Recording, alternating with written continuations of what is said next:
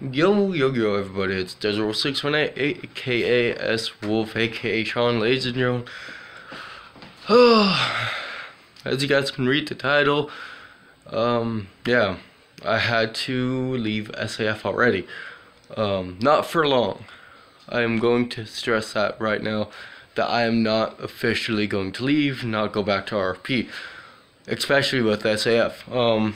Those guys on SAF, they have been really cool, and especially the guy that's been helping me with the technical issues on SAF, Dutchness. I'm going to be going back.